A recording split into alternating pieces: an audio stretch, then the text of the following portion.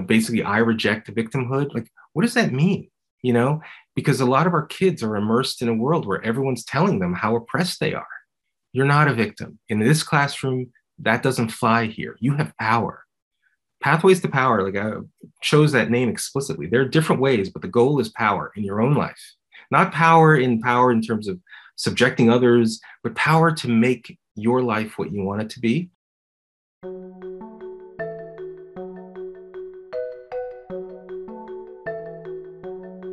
I'm pleased to introduce my fellow conversant for this evening. Ian Rowe is the co-founder of Vertex Partnership Academies, a new network of character-based international baccalaureate high schools opening in the Bronx in 2022. And former CEO of Public Prep, a nonprofit network of charter schools based in the South Bronx and Lower East Side of Manhattan. He is also a senior fellow at the American Enterprise Institute, where he focuses on education and upward mobility, family formation, and adoption. He is the chairman of the board of Smith's Chapin, a nonprofit adoption services organization, the co-founder of the National Summer School Initiative, and an advisor of FAIR, the Foundation Against Intolerance and Racism. He concurrently serves as a senior visiting fellow at the Woodson Center and writer for the 1776 Unites campaign. All around busy guy. Welcome, Ian. Sam, how are you? Good to see you. I'm doing well. Good to see you as well. Yeah, I've been looking forward to this discussion. Yeah, me too. So basically, just to get started, if you can, for our audience who doesn't know what an international baccalaureate program is, can you just kick us off by explaining that program and why you chose it for your school or network in the South Bronx? Yeah, sure. And let me just step back. And once again, thanks for having me on. It's Heterodox Academy, great organization. I've been inspired by a lot of the work that the organization has done. It's allowed me to have more courage to be able to express myself, because you recognize there are a lot more people who are yearning for more discussion and dialogue around contentious issues, but are often fearful to express themselves. And I think that's why I have been looking forward to the conversation, because I think we're hearing a lot about college campuses where you're seeing students, not being accepting, shouting down speakers. Just a couple of weeks ago at Yale Law School, which was, honestly, I think it's an embarrassment for Yale, but they literally were having an event focused on free speech to have a dialogue between two differing opinions, people representing differing opinions, and 120 Yale Law School students were shouting, and primarily focused on one of the speakers, but it was staggering. It was staggering how this could be happening at one of the best law schools in the country. And, you're just hearing this at graduate schools and at college campuses. But the thing is, like so much in public education, it's not as if kids coming out of K to 12 are, steeped in how to have dialogue across difference. Right. So it's not as if they come into college and suddenly they're shut down. A lot of this starts in high school. And one of my colleagues at American Enterprise Institute, Sam Abrams and Sandha Balaban, who created this great organization, Next Gen Politics, has really been focusing on this question of, at the high school level, are high school students feeling a sense of freedom in terms of expressing their opinion? And they wrote this great essay a few months ago, and I'll just quote, this is their description of what's happening at high schools, particularly in New York City.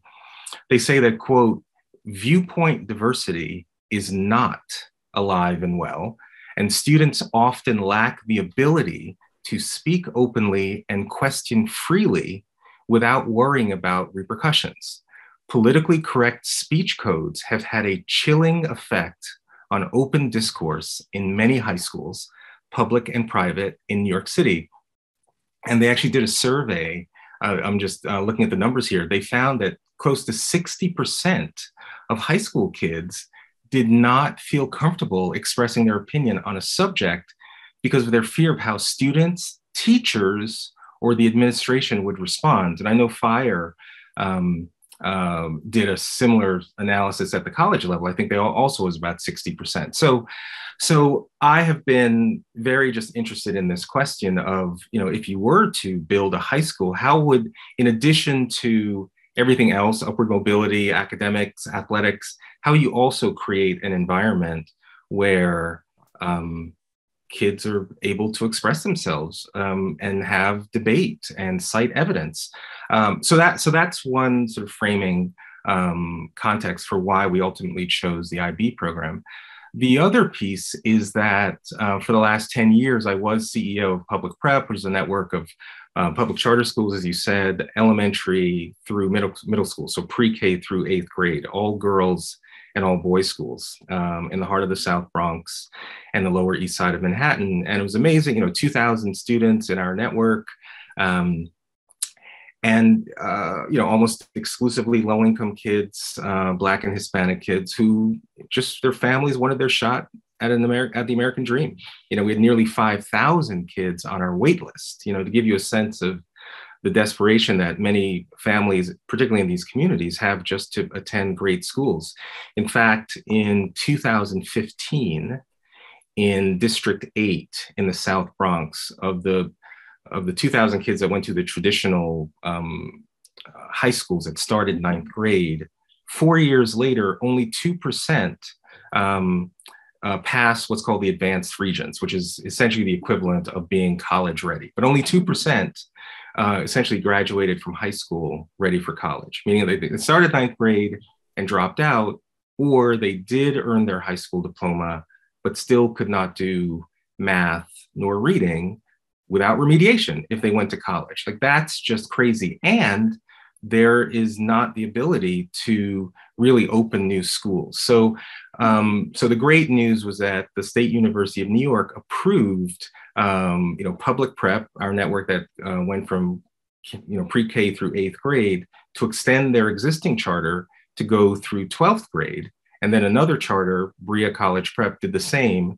And so both now have created a joint high school program, and they've now engaged Vertex Partnership Academies as a charter management organization to run their joint high school program. And so all of that is the setup to Vertex Partnership Academies. And I did put together a few slides, and maybe it's a good point to launch them. But any comment before I just give a quick overview of the school, just based on anything I just said?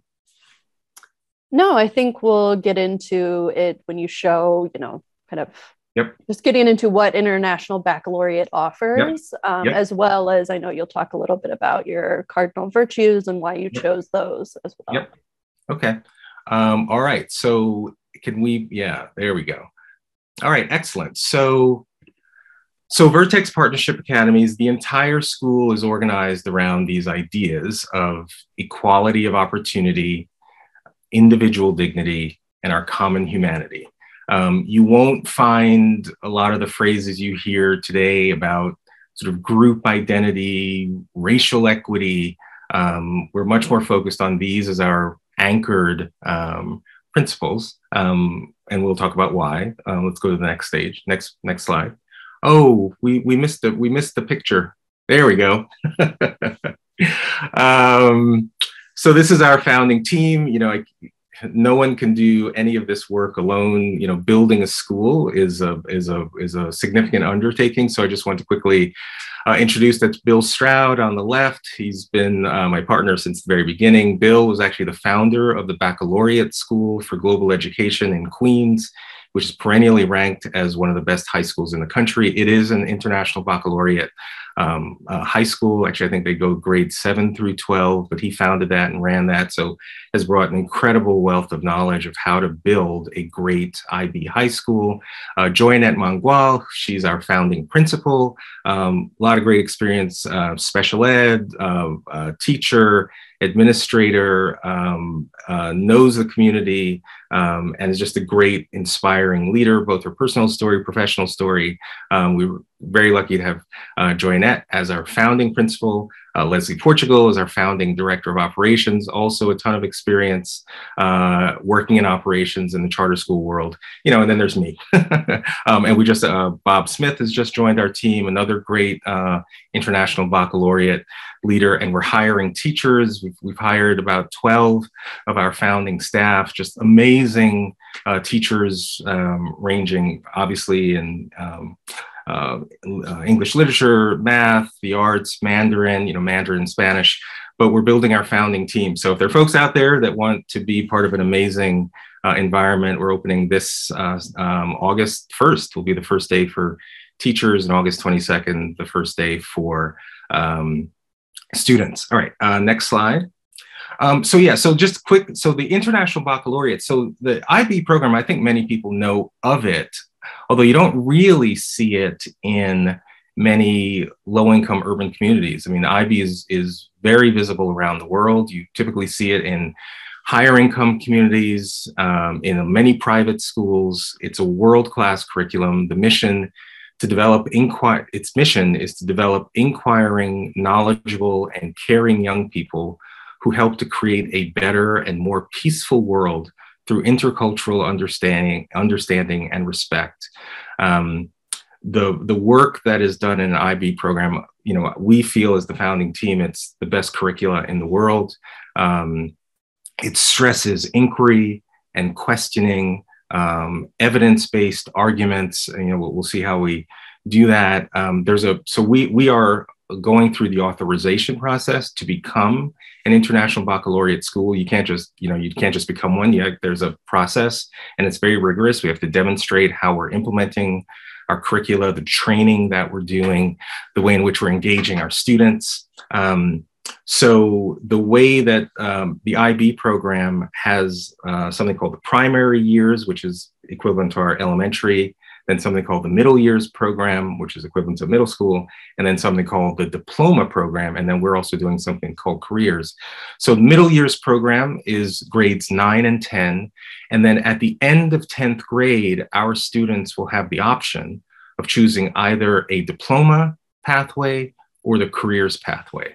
The diploma pathway is both of these are very rigorous, equal pathways. Diploma is more geared towards a college or university pathway, if that's what you want to do after 4 years of high school. The IB careers pathway is more geared towards earning an industry credential with labor market value. So for example, computer science will be one of our areas that we focus on for this incoming class. We're also in discussions with very early discussions with the Mayo Clinic to develop a course of study on phlebotomy, so that at the end of 4 years of high school, if you want to get a job as a phlebotomist, that would be an option for you.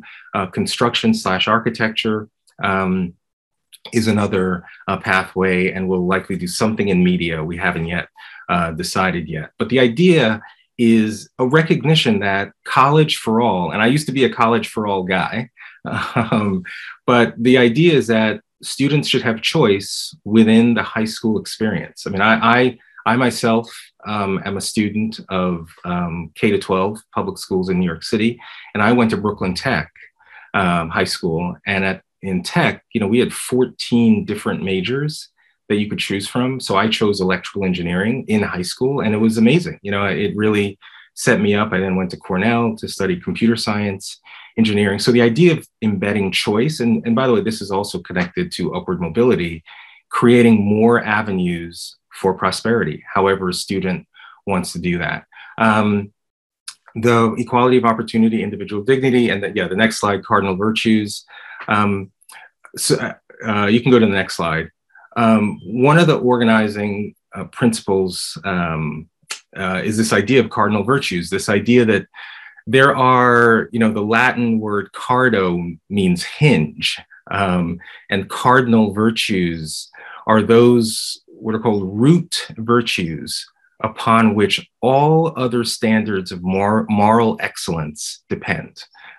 Each cardinal virtue is an intrinsic life habit that we're seeking to cultivate within each student. And the idea is that when these virtues are normed and practiced regularly, these individual-based behaviors then form the collective basis of a good society or of a good school community.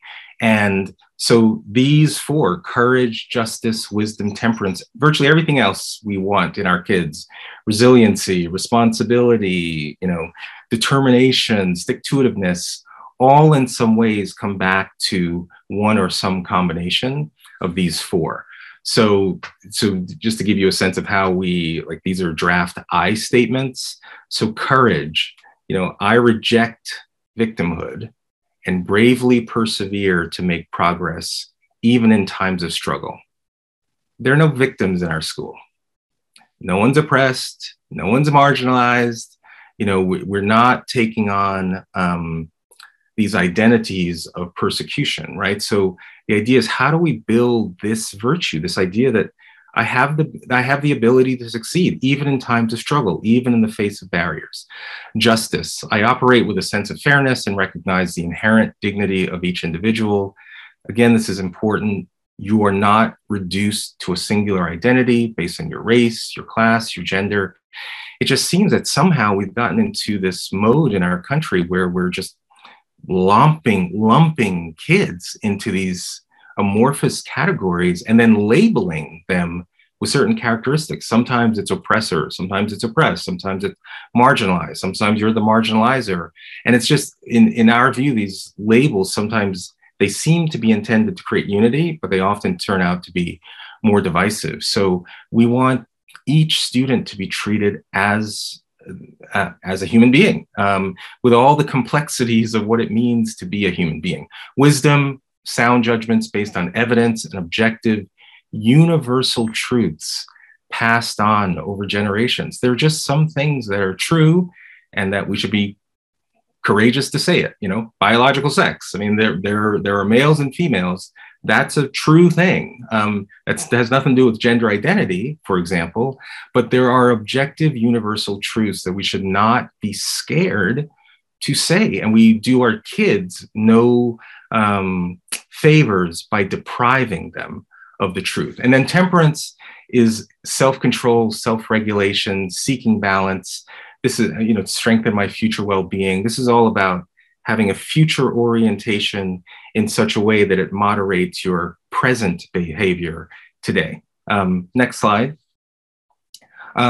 This slide's a little hard to read. I won't go through it, but the International Baccalaureate Program has, through many years of implementation, they've developed what they call a learner profile. These are the characteristics that they're trying to build within their students. And we've done a crosswalk between our 4 cardinal virtues and the 10 learner profiles. So as you can see, and I'm happy to share this afterwards with any viewers, but courage, as you can see here, risk takers. And again, there are a lot of similarities. This idea that, in an environment where you feel comfortable, there's a sense of belonging, you feel more comfortable to take risks. You can do that academically, you can do it athletically. There are a lot of ways to show courage, a lot of ways to teach courage through literature, through our community service program.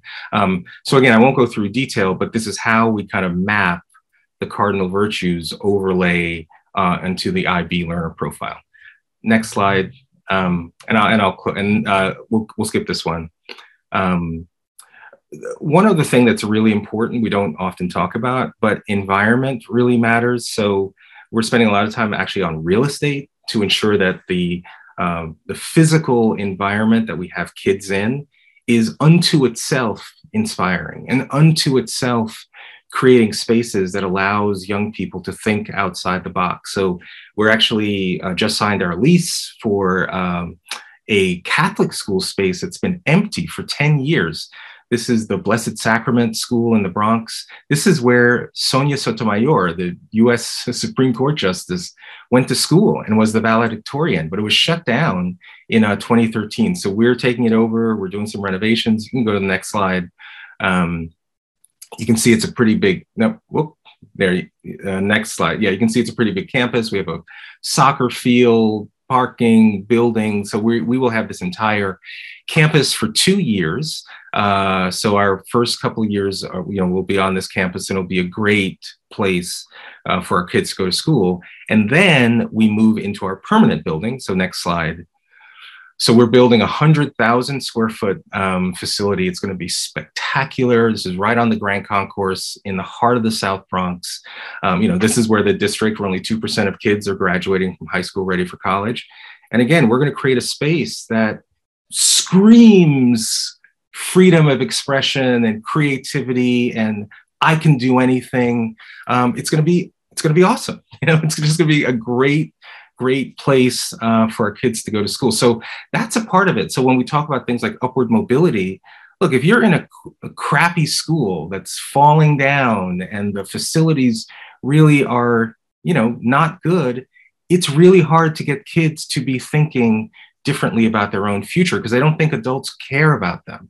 And so there's a lot to this question of, like, when you were talking about curriculum, and again, we'll talk about curriculum, but there are a lot of elements that determine if you can really build an environment that really drives a sense of upward mobility. So maybe with that, let's stop the slide, and then we can chat. So hopefully that's a good sort of intro to what we're up to. Yeah, definitely. Thank you for that. So far, you're in the process of developing, but how has the community responded so far? And also, are you seeing enthusiasm from teachers who would like to work with you at the school? Yeah, so it's very interesting. So, there's a lot going on in K-12 education these days. And as you know, there's a large movement around DEI and anti-racist training. And in some instances, maybe it's productive, but the feedback I hear from a lot of teachers is that there's an increasing focus on sort of an orthodoxy or an ideology that you have to adopt. And if you don't adopt it, you're in some ways excommunicated. And so, there are practices in terms of professional development in some schools where literally teachers are being separated by race. All the white teachers, you go over here, all the non-white teachers, you go over there, because the white teachers, you need to have a struggle session about, your oppression and what you do about that. And the non-white teachers, it's just, again, it's this reductionist, in my view, reductionist behavior, which I think is extremely unproductive for building a learning environment. Now, there are others that would hear what I said, which like, no, these things are important and must be done, which is why the power of choice is so important. And so what we're getting are teachers that are honestly really wanting to escape that environment. They don't want to treat their kids as just an avatar member of some marginalized group. They want to treat their kids as individuals, and they want to deal with all the complexities of what the word identity really means. And this idea of equality of opportunity versus equity, which more often than not these days is translated into equality of outcomes by group. So the teachers that are coming to us, we feel, are thirsting for professional environments where they're allowed to disagree, they can express themselves and not be fearful that they're going to be shut out. And then in terms of families, again, especially in this area in the South Bronx, there's some good high schools, but the vast majority of high schools aren't that good. I mean, the graduation rate I think the South Bronx as a whole is about 45-50%. And then again, that doesn't equal the college ready rate. And then again, in District 8, you've got very low college ready rates. So, these are parents who, it's like my parents when they came to this country in the late 60s. They wanted their kids to have a shot at the dream. And so the way the school is structured, it's so BREA and College Prep, who are the schools that receive the extensions of their charters, all of their 8th graders can automatically matriculate into the school. But we're also taking transfer students, meaning that any kid in the South Bronx can enter the lottery, and especially if they live in a housing project or in a particular district, they can have a very good shot of getting in as well. So we're excited. The incoming class will be about 227 students for ninth grade. Over 4 years, we'll have about 930 students overall. And we think it'll be a spectacular new educational opportunity for kids. And I think teachers want that, parents want that. It won't be for everyone. As I say, there are other schools that are doing different things, and more power to them if that's what teachers want to do. But that's, you won't be seeing a lot of the sort of, equity-based training, because we have no interest in group equity. We want outstanding outcomes for all kids as individuals. Yeah, and so with the, I can see the enthusiasm for the environment coming from parents. Obviously, they're making a choice to send their child to your school, so they likely have gotten an idea of what's going on there ahead of time. So what about with the environment of free expression, that you want this to be a place of free expression? How do you ensure that teachers are coming in, not only embracing it, because they might embrace it, but it's often difficult to do. Yeah. So how do you ensure that, constructive disagreement is something that's thriving in school? Yeah. Well, first of all, it's a great question. And second of all, we certainly don't have all the answers. One of the things we're trying to do is that even in our selection process of our faculty, we are trying to just do kind of checks for, how do you deal with contentious issues? So, for example, I was asked by C-SPAN to debate critical race theory with an education professor from Brandeis University. And, we had a really, in my view, a really great hour-long constructive discussion about our disagreement about critical race theory. And it was so good, we did a follow-up debate, and I've done some other debates, but that C-SPAN debate is now part of our interview process. So if you're interested in a job at Vertex, we ask you to watch it and critique it, come back, what were the points that you thought were well made? Do you think you could facilitate this kind of discourse around this issue? How would you do that? Partly to send a signal that we're not about canceling ideas, right? I mean, I disagree with many of the tenets of critical race theory, but I don't think the right answer is to ban it. If you are addressing a bad idea, the answer is not to crush the idea, it's to offer a better idea, right? And so we want to model the kind of democratic discourse as adults and faculty that we ultimately want to see with our students. So in our selection process, that's one of the first places. I also just did a podcast discussion about the continuation or not of race-based affirmative action in higher education, given that in all likelihood, within the next 12 months, the Supreme Court will rule race-based affirmative action unconstitutional. And the Harvard case that they're going to be using, it's pretty overwhelming evidence that Harvard discriminated in favor of Black students over Asian students. I mean, it's very hard to look at the data and not walk away with that conclusion. And in this debate, I argued that race-based affirmative action may have had its benefits. There's some drawbacks, but there's certainly a large number of students of color in college today, and maybe now it's time to shift, like declare victory and now shift to class-based. If you're going to have affirmative action, make it based on economics. And the person who was debating me had a differing point of view. But again, the idea is, let's have that discussion. If we don't have the ability to have dialogue, evidence-based dialogue, not only have we lost our schools, in the sense we've lost our country. So those are some of the ways we're trying to, on the front end. But to your point, once we're started, then that's where the international baccalaureate training really comes in. A lot of the curriculum it almost forces you to, even in your assignments to students, you have to have a range of sources when you're presenting data and evidence. So almost every exercise makes it almost impossible to only look at an issue through one vantage point. And so a lot of that's training and sort of leveling how assessments are done. So again, this is an area, I'm sure some of your listeners have great ideas. We'd welcome them. But I think the general posture in an IB type school is that we're always learning how to do this. And so we're going to experiment and take some risks, but we want people who just want to be in this environment and want to model the behavior that we want kids to follow.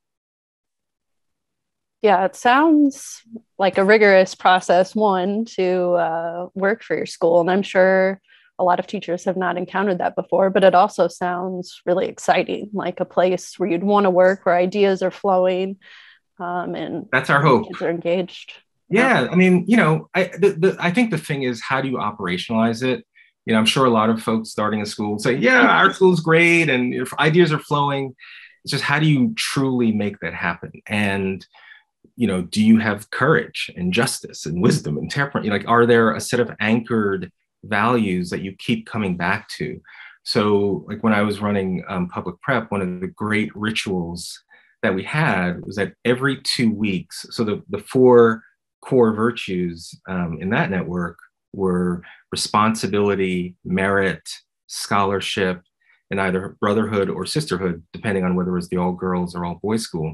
But every 2 weeks on each of our campuses, the entire student body came together with families. And so there was a core virtue that was the focus of a given. So you might have a class that takes responsibility to say, here's how we have demonstrated scholarship over the last week. And they had a whole assembly. And it's just, what are the ways that you keep these ideas living and thriving and actually being implemented in action?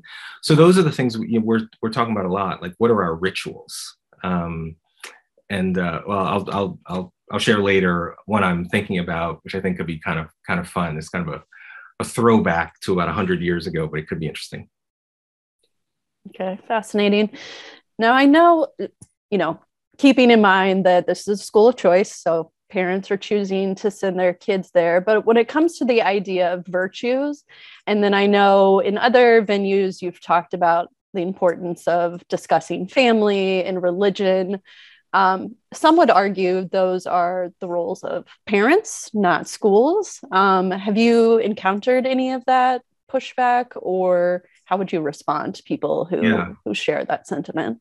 Well, first of all, parents should be talking about family, religion, faith. So we never want to step on the toes of parents. And in fact, I actually think there is kind of, and we've talked a lot about it in the last year, there's been kind of a dangerous precedent that schools are sort of overstepping their bounds and saying, well, there's schools that literally will withhold information from parents about their kid. And that is not cool. That's just not cool. You have to figure out a way to bring parents into the equation. The reason I spend a lot of time talking about the importance of family, the timing of family formation, is that the data, like when we talk about upward mobility, we can do all sorts of analysis about different factors that drive intergenerational success.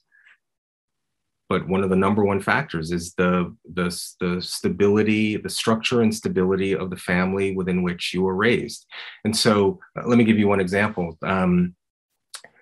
There's often discussion about the racial wealth gap, right? If you look at the 2019 survey of consumer finances, which is a pretty robust report, which many people use to get a sense of what's the median wealth of most Americans. So the median wealth of the average white family in 2019 was about $160,000 more than the median wealth of the average Black family. That's a huge difference, right? And with no other inputs, you'd say, oh my God, that's terrible. And for some people, that's proof of America's history of racial oppression, contemporary racial oppression, and that gap is so big that there's nothing an individual person can do, which is why only massive government intervention or like a reparations program is the only way you can solve the problem, right? And yet, if you look at that same data, the same 2019 survey of consumer finances, and just take into account two factors, education and family structure, the median wealth of a college-educated married Black family is about $220,000 absolute. Turns out it's about $160,000 more than the median wealth of the average white single parent family. The point being that literally, so that racial wealth gap is literally reversed when you take into account these other factors. The reason that's important is that if you keep sending the message to young kids, particularly kids of color who are in low-income communities, that the system's against you because of your race, you're just systemically, you're just systemically going to be, crushed, basically. After a while, people start to believe that. And we want to send a different message. We just want to be honest. And so there's data, which is often referred to as the success sequence, which is basically data which says, if you finish just your high school degree, then get a full-time job of any kind, just so you learn the dignity and discipline of work.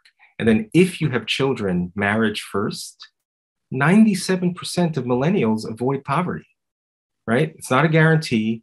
And so we'll have a class within Vertex called Pathways to Power, which this will be a thread within that class, because Pathways to Power is what it literally sounds like. It's what are the pathways to you leading a self-determined life? And so it's not taught in a prescriptive fashion, it's taught in a descriptive fashion. So the idea being, well, you're about to, in the next 8 years of your life, you're going to be making some pretty big decisions about your education, your work, the relationships. You should know that if you make this series of decisions, these are the economic probabilities associated with this series. And with this series of decisions, these are the economic probabilities associated with that series, right? And so the whole idea being, ultimately, you are the architect of your own life.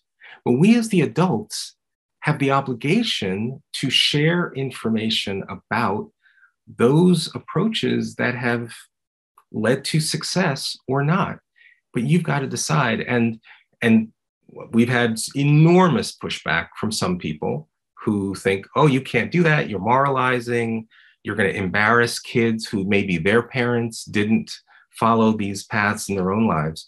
And so one of the things, and that's a fair concern. So one of the things we're going to do is to likely have, before we say all this to kids, actually have a class with parents to say, you chose our school because you thought that we would provide the kind of education. I found this on the web. Whoops, sorry.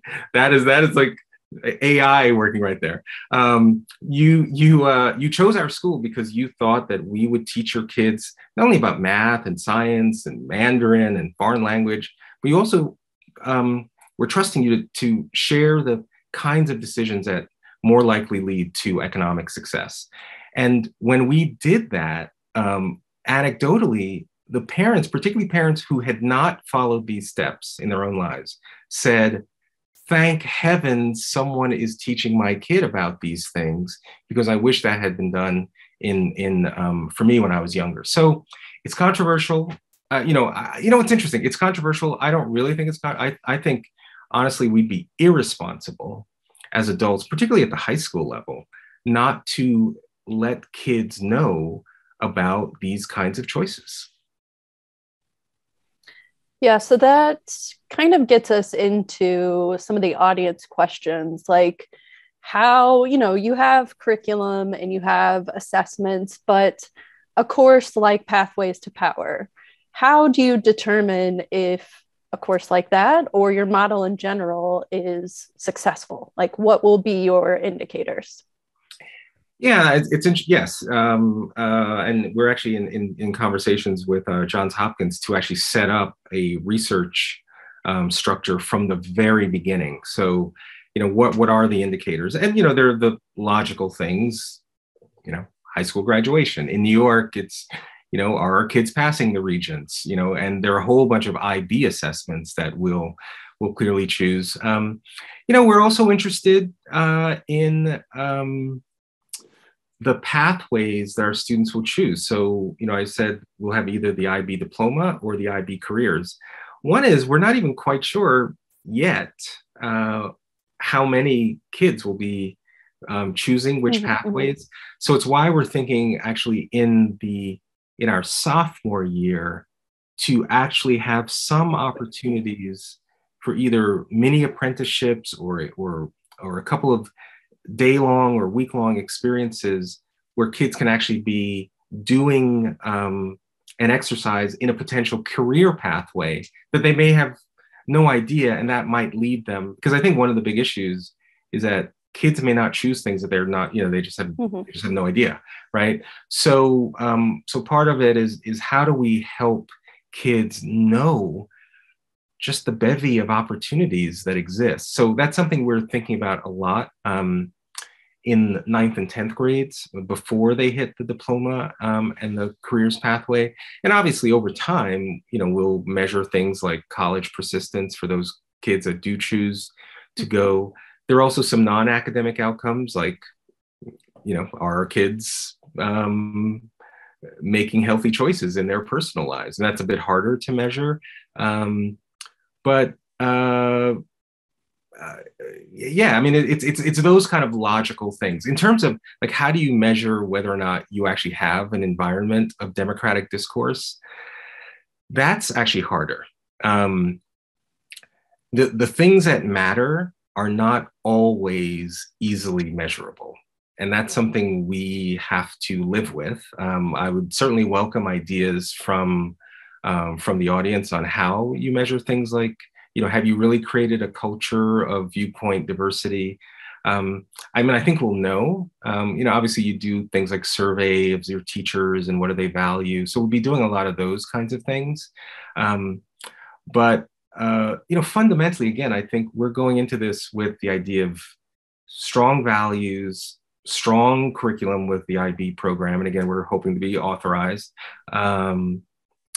But also are willing to take risks and experiment and to change and to have a staff that's ready to roll with us to do that. Yeah, I always think about how longitudinal studies are really the things that we need, especially for upward mobility. It's hard. Excuse me. It's hard to see what that looks like when the students are in front of your face. Yeah. You need to know, did they go to college? Did they graduate? Or did they choose a career path that led them in that direction? I mean, for Public Prep, the network I used to lead, the first students started in 2005. They're all the Girls Prep Lower East Side. That was the flagship school. They started in kindergarten and first grade. And so 2 years ago now was the first year that cohort graduated from college, which was pretty amazing. And, great schools like Howard, Yale, Tufts, really wonderful universities. But yeah, it's really hard to know. And frankly, some of those girls, if you were to look back when they were like in 6th grade, you could never imagine that they were now walking across the aisle getting their college degree. But so the longitudinal studies are important, and that's why we're setting something up. We were hoping to lock that in with Johns Hopkins, so that we know that what are the ingredients that we're doing early on, what are the things that we will shift, and then how do we track this over time? Yeah, so we had a question that's a similar point when it comes to upward mobility. It's, do you believe that educational institutions, K through 12, higher ed, etc., measure upward mobility in a meaningful way that can inform public policy? Are there objective indicators of upward mobility that we aren't currently measuring that we should incorporate into our assessments of educational institutions? Are there other indicators that are widely used but not particularly informative? Wow, that's a really good question. I mean, I think it is the case that for many of us who are in the world of trying to create greater prosperity, oftentimes you're looking at things like the racial wealth gap or incarceration rates or healthcare, or lack of healthcare, or homelessness, or criminal activity. Like, you're looking at all these outcomes as adults, and we're all trying to solve these problems. And look, we have to do that because it's never too late to help individuals. But if, like, for example, going back to District 8, if only 2% of kids are graduating effectively from high school ready for college, why would we think that years later they're going to be thriving in employment or all these other areas? So it's a good question as to what should we be measuring coming out of high school, because certainly high school graduation rates are not the thing. And there's a lot of evidence that high school graduation rates are inflated. Again, the differences between college readiness versus high school graduation, deep gaps between those two. So for us, it'll be the assessments, because we're going to the IB assessment. We do believe represent a significant level of rigor, and IB has an incredible track record of college completion rates. Like, in those instances where IB has actually been implemented in urban settings. There's a great study done in Chicago where incredibly high college completion rates for students. So for us, we're going to be leaning heavily on those kind of metrics. I mean, I'll give you one example of how we are thinking about this idea of upward mobility and how young people can see themselves as owners and entrepreneurs. So there's a Charles Schwab company has an initiative called their Stock Slices program. It allows you to basically have a fractional share of an S&P 500 company. So for $5, you can be an owner of Apple or Walmart or Google. And so every ninth grader that starts at Vertex Partnership Academies will actually have a stock portfolio of 10 S&P 500 stocks. It'll be $50 that we're raising through private philanthropy, but every kid will have a portfolio. So so if they have an iPhone, they will not just be a consumer, they'll actually be an owner. Like, what does that actually mean to own Apple? And to see your portfolio increase in value every 3 months. And why is it that your earnings are going up and mine are going down? Or why is it that your companies are providing dividends and others are not? It's one small piece of a whole bunch of different strategies that we're going to be deploying. So again, this isn't how you measure upward mobility, but these are the little things that we think in some ways are normed in middle and upper class communities, kids who get, stocks or bonds.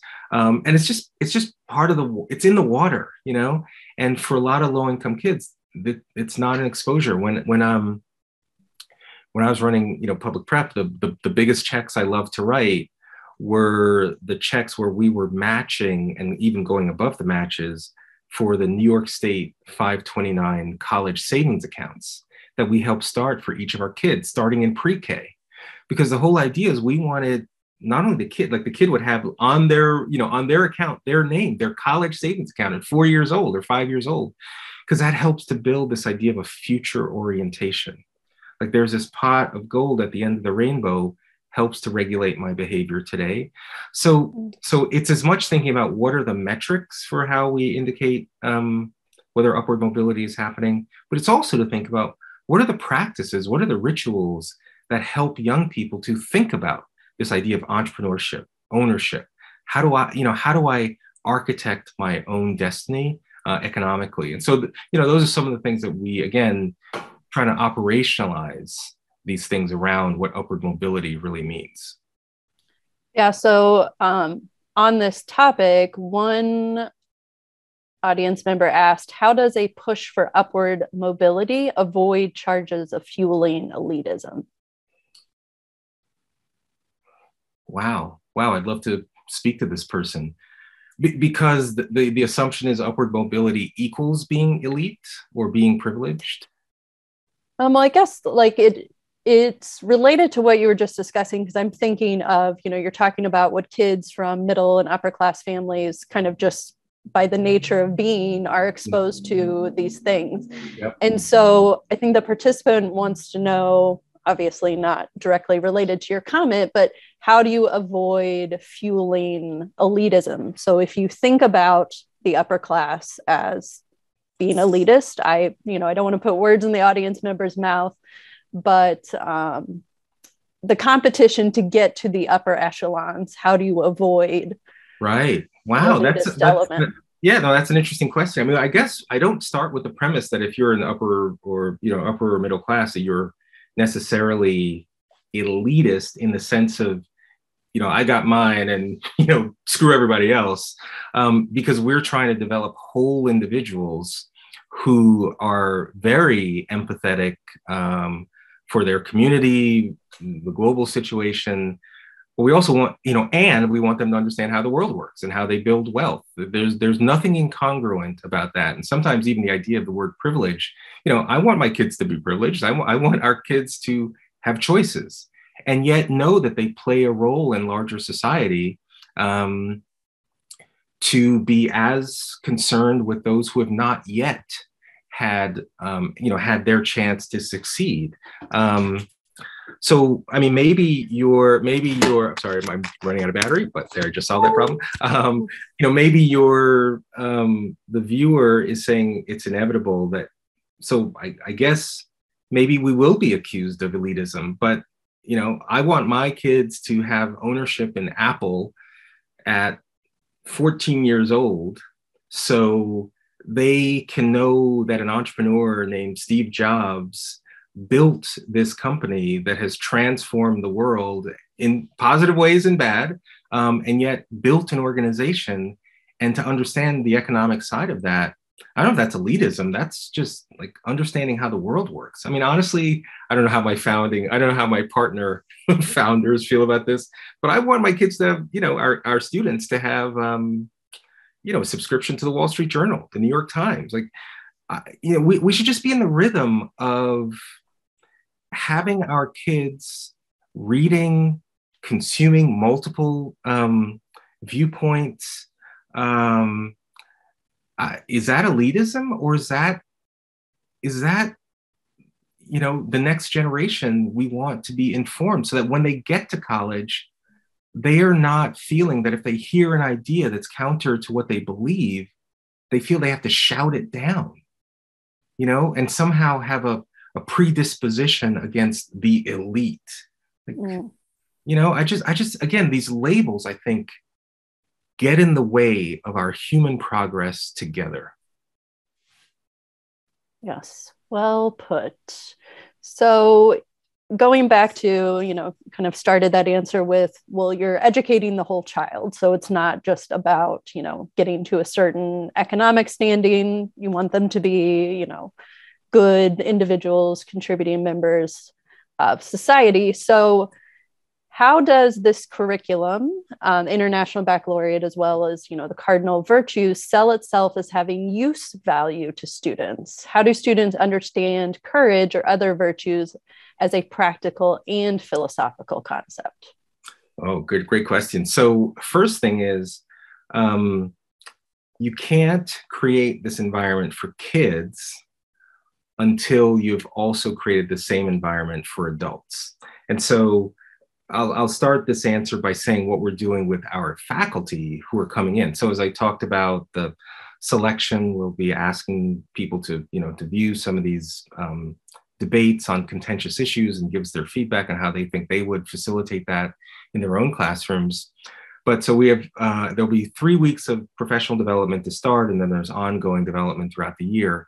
But so week 1 is a lot about what is IB, what are our cardinal virtues? How does that map to the learner profile? All of that. But then week 2, we are going to be doing the Good Society, which is a week-long seminar that's actually been done by the Aspen Institute. So I was a Pahara Aspen Fellow, which is a great experience where one of the weeks is dedicated to reading some incredible works, philosophers, thousands of years old, for what it means to create the set of norms between each other.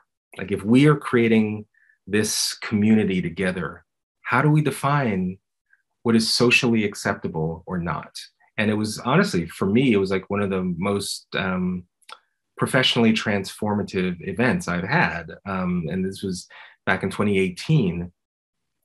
So we're going to be doing that with our teachers. And some of our founders are going to be doing the Good Society themselves seminar to go through it themselves, to experience it, what it means, how do you facilitate this.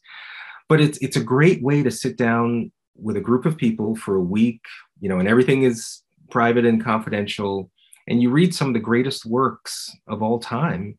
And even that, there's diversity in the books that are read and the passages that are read. And you learn how to create a society. And, some of it's pretty tough because you deal with contemporary issues, you deal with historical issues, but you confront humanity. And so it's going to be a very powerful part of our professional development. And then as the teachers then do that, they will then be able to turnkey with students to say, if we're going to have a community in our classroom grounded around courage, justice, wisdom, temperance, what does that mean to us, right? That those I statements, courage, basically I reject victimhood. Like, what does that mean? Because a lot of our kids are immersed in a world where everyone's telling them how oppressed they are.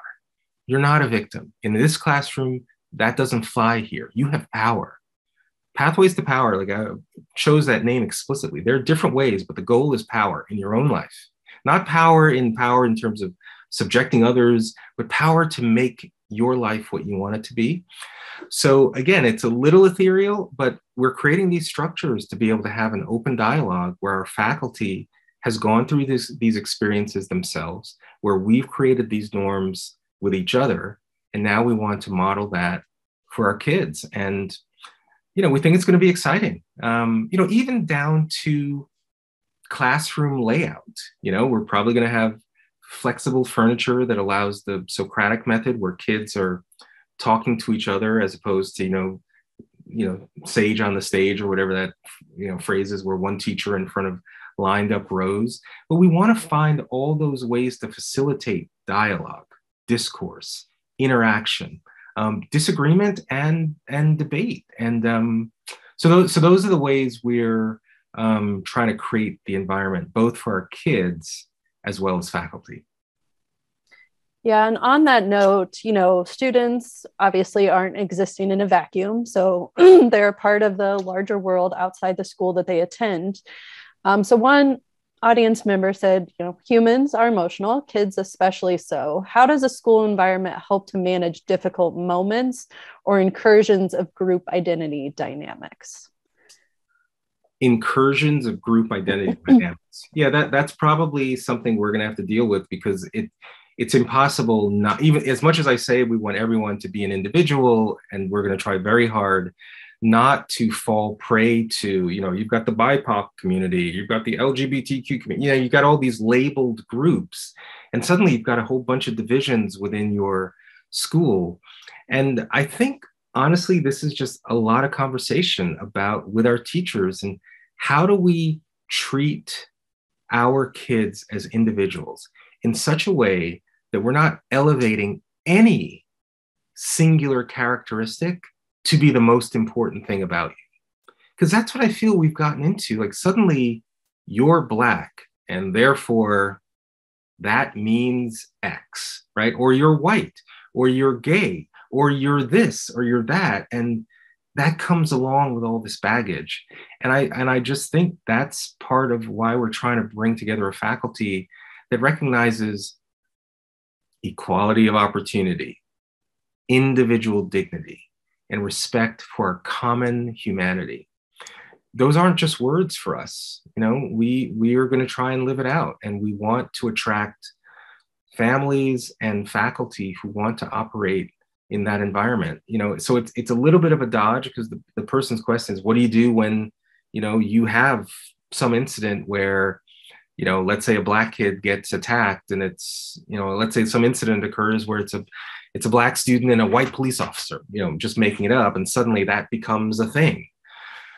Honestly, I think the importance of your cardinal virtues, your core principles, that's what you lean on in those times.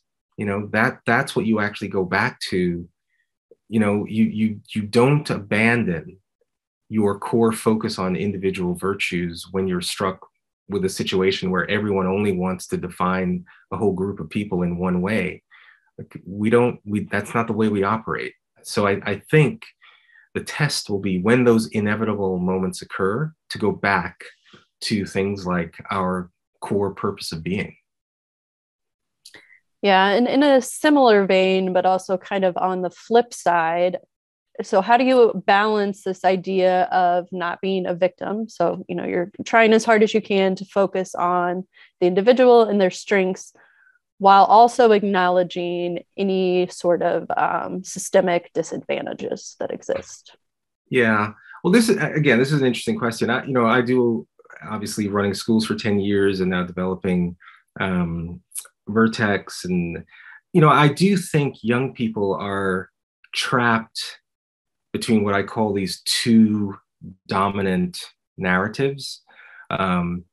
The first I call blame the system, as you just described, and the other I call blame the victim.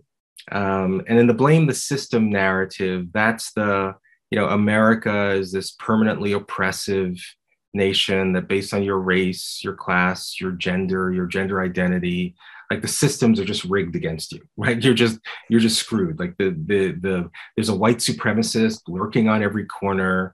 It's just America from its very inception has been grounded in slavery. It's a slavocracy. It's not a democracy. And the only answer is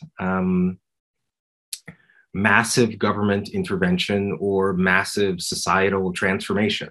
And you're kind of helpless unless one of those things happens. So that's what I call blame the system. But on the other side, I call blame the victim, which is the opposite narrative, which is that America is great. America is this land of opportunity. There's ways for you to be successful everywhere. And if you're not successful, it's your fault, right? It's some pathology that you have. You should have pulled yourself up by the bootstraps, right? It's like you're responsible for whatever, bad situation that you're in. So this blame the victim and blame the system, I think they're both half truths that add up to a lie. And they are immobilizing for young people, right? Because they rob young people of this idea of agency, that you have the ability to determine your own destiny. And so I do believe that young people need a new framework to know that they're not victims, that they know they have the capacity to overcome institutional barriers that the blame the system people say are insurmountable, while also knowing that there are institutions that can support them, like Vertex, that will provide the kinds of supports that kids need, that the blame the victim people constantly ignore, right? So that, and that, I've just written a new book called Agency, and it's coming out May 16th, where I set up this dynamic where I put forth a new framework that I call FREE: family, religion, education, entrepreneurship, that I do think that those are 4 pillars that young people, if they were to embrace, will have a much greater likelihood of not only not being a victim, but being an architect of their own destiny, where family is the first anchor and it's related to the success sequence. It's not about the family that you're from, it's about the family that you form. And that's why that data is so important. R for religion talks about the importance of a faith commitment. There's a ton of data. Your viewers might know that there's a great book that just came out. It's called God, Grades, and Graduation, which talks about how the importance of a faith commitment actually increases academic outcomes. The E for education is all about school choice. And those 5,000 kids on the wait list in the South Bronx should have choices. because it's anchored. And if you have family, religion, education, the last E is entrepreneurship, which is all about ownership, building wealth, work. So it's a framework that I put forth. But yeah, this idea of you're not a victim. I know you're hearing it all day. You're hearing it how marginalized you are. You're hearing how oppressed you are. And it's not that you're going with blinders on. It's just saying, well, guess what? There are actually people that look like you, that come from situations like you, and not just like a couple, millions of people who face the same exact situations. How do they do that? Is it all just random? Or are there patterns of behavior that's wisdom that has been learned over time that you as a young person need to know? Well, we're going to teach that to you. So that's how you're not a victim. You're not a victim. You have power. And sometimes I think kids need to hear, I think adults need to hear it. Some of these adults who seem to be so like, oh my God, I care so much about these kids, these oppressed kids.